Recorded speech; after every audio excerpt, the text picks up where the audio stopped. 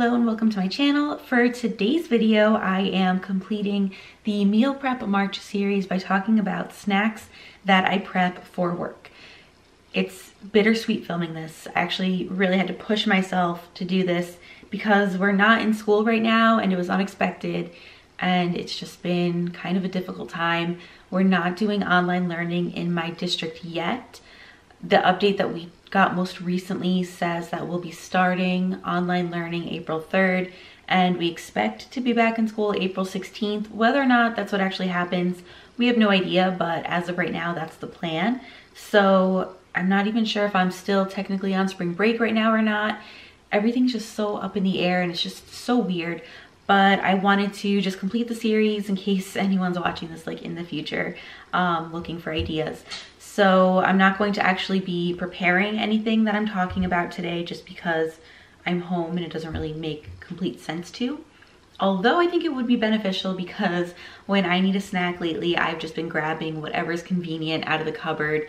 And lately that was the white cheddar Smart Food popcorn, which is one of my favorite snacks, but I ate like a third of the bag in one sitting the other day, which that's more than you're supposed to.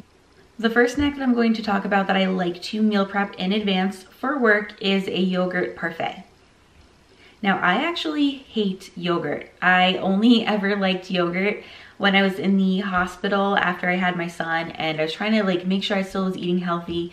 So just try it. I ordered a yogurt parfait and actually really liked it. So I make them now and I consider them to be like a breakfast food. So I'll usually eat this on my morning prep, which starts at around 9 a.m. So it's kind of like getting a second breakfast, but I use this yogurt. It's vanilla flavored, light and fit.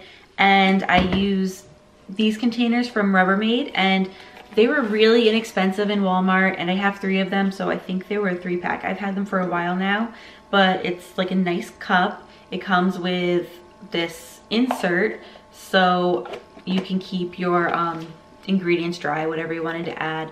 And then the lid. So what I'll do is when I'm meal prepping, I will fill these 3 cups with yogurt and depending on how I'm feeling, either the night before or the morning of, I'll take some strawberries. Like, this is the best I can do. I'm just gonna hold up the things. So I'll take 2 to 3 strawberries depending on their size and slice them up and I'll put the strawberries in with the yogurt and then I'll take my granola and put the granola in this piece so that it stays dry because soggy granola is gross.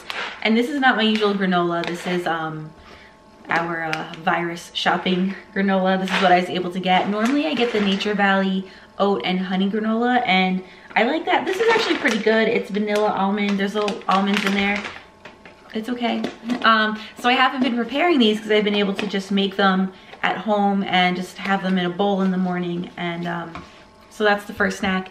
The other thing is I like hummus and I go through phases of what I want to eat with the hummus. So right now I'm into carrot sticks and I'll just take a carrot, peel it, chop it up. I honestly don't like baby carrots, but I'm wondering if I cut them a little bit, maybe I'd like them better. I don't know, just something about their size. So I would put carrot sticks in this container. This is just from the Dollar Tree. It's really inexpensive. Put the carrot sticks in here and then put like a glob of hummus at the top and use that for a snack. Other things I like to eat with hummus are red pepper strips and pita, although I don't think I've ever really brought pita to school. It's usually something I have in the summer because then I can warm it in the oven. And the last snack that I like to prepare ahead is a trail mix. So you can buy trail mix obviously and parse it out for the week and that would be great. But trail mix always comes with peanuts and for whatever reason I don't like peanuts. So I make my own trail mix recipe and this actually came from a YouTuber, Carly Crispin, and I know she mentioned it in one of her videos a long time ago, like years ago. I've been doing this for a long time, but I'll take almonds. I actually was ready to make this trail mix now until I pulled the almonds out of the cabinet and realized there's like nothing in here. So there's like 5. But I'll take almonds and it says that a serving size is a 1/4 cup. So I'll take a 1/4 cup of almonds and put it into my container. And then I take craisins. The serving size for craisins is also a 1/4 cup. I'm not a big fan of craisins, but it's okay because then you take chocolate chips. So these chocolate chips, actually I've been digging into slowly, like little by little, just eating them right out of the bag. It's been my comfort food.